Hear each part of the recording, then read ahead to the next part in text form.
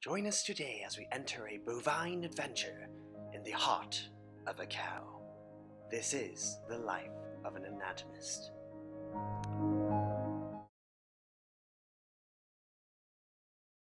Here we have the external view of the heart. Notice the curvature of how it points off to the side. This will be important for directioning later. Now on the top, you'll see these auricles or pouches. Now this is very important. These are like two little pouches that are connected to the atria on the top of the heart. They store some extra blood. Now if you notice, the heart is actually called right and left opposite to what we see. So that's the left side and this is the right side. It's from the cow's or patient's perspective. Notice there's also a lot of fat on the heart. This is perfectly normal. In fact, your heart has fat too, so don't make fun of it. Now, if you look up here, you'll see that there's a lot of big vessels on the top, and on the bottom you see the chambers, and that's what mostly we're dissecting. This is the aorta, it's very big, and that is going to be the pulmonary trunk with the pulmonary vessels. And if you look on the back, you'll see a stamp. Interesting. And you'll see the vasculature surrounding the heart supplying it with blood, since the heart is a muscle and it does need blood. And it's very fatty, you can see.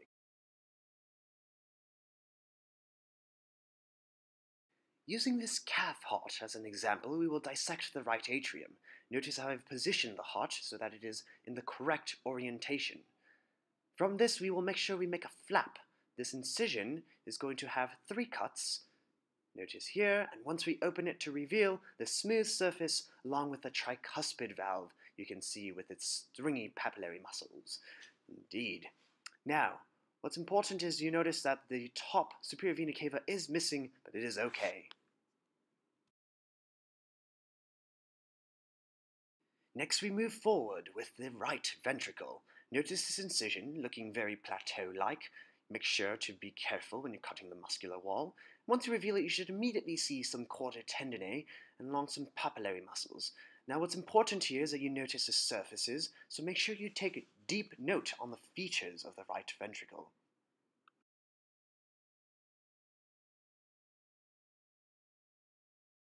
Skipping the left atrium, we will move directly into the left ventricle. This is a long incision, as you can see here, and you will be able to see the direction of blood flow going towards the aorta to the rest of the body.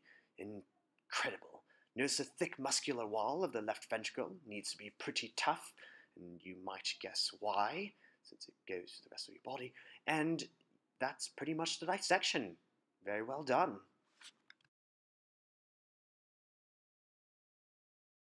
This is going to be a quick suturing tutorial using a needle driver you can see here.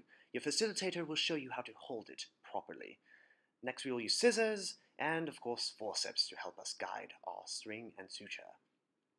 So here you'll notice that the needle is pointing towards the left. Now the part that has the string is going to be on the right. But where to hold the needle exactly? We'll now be going over that. So a good marker is to go halfway and then half of that towards the string. So basically 1/4 from the string. And you're going to grab it at the very tip of your needle holder.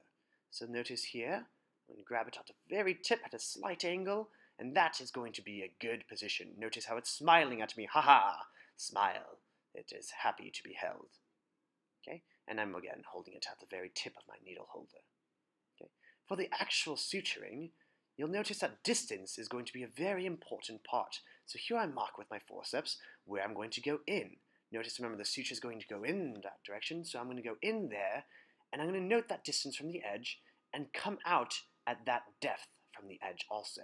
So if I go in there, that distance is the same distance I want to come out there.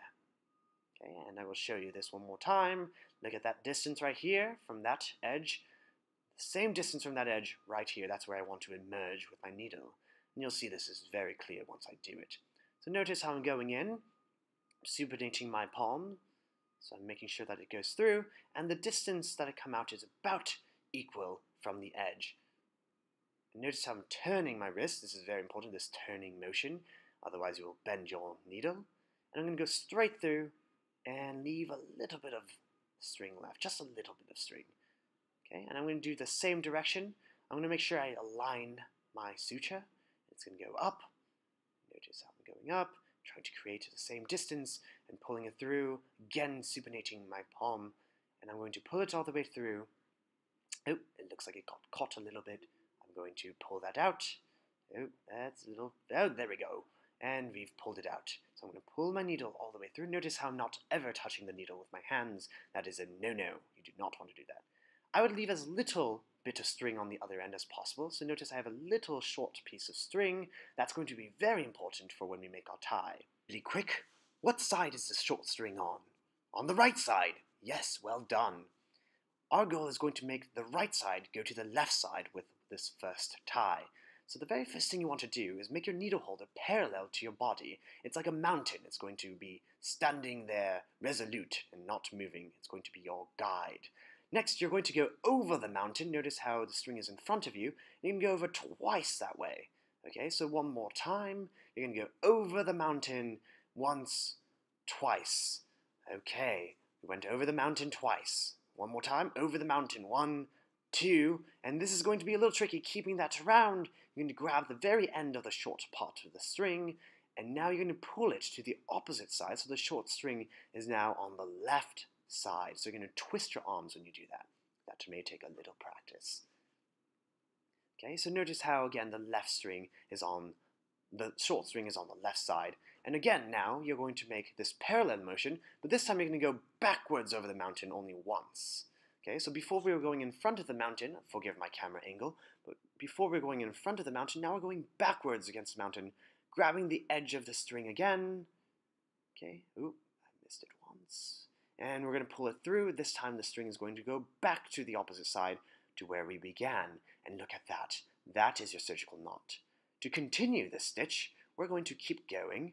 Notice how I'm just going through in one motion now instead of going through multiple. The tangerine's all a bit tricky, so don't worry if you can't get it all the way through in one go.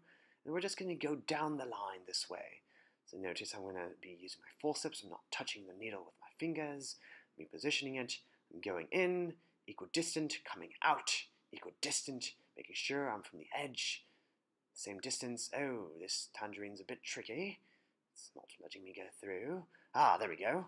And now I'm going to pull it through, and you're just going to keep going down this line, and this will be important for when you put your cow heart back together.